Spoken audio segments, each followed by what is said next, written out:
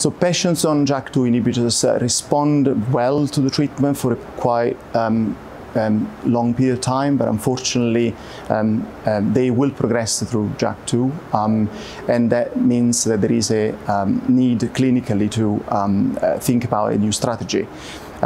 There is available new drugs already, for example, Fedratinib, that has been recently approved in Europe, but has been obviously available in the US for quite some time, so that can recover about 20–25% of those patients in terms of symptom control and spleen reduction. But eventually those patients will progress again.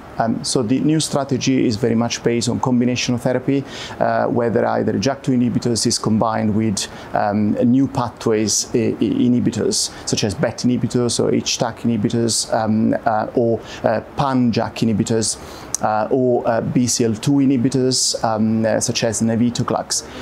Recently at ASCO, there have been 3 interesting abstracts. One where the approach was using, for example, an exporting protein inhibitor such as Selinexor.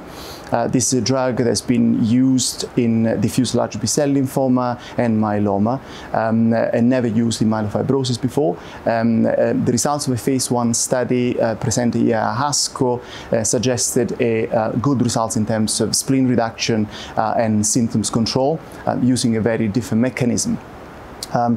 Another very interesting abstract which has been presented as oral was the results of Momentum, which is a phase 3 clinical trials using Momelotinib in patients refractory to Ruxolitinib.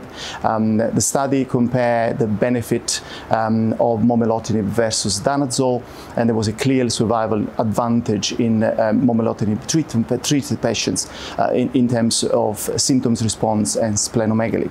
What is very interesting about this study is that patients with thrombocytopenia were also recruited, and we're talking about patients that are currently extremely difficult to treat because of the thrombocytopenia and the hemorrhagic risk.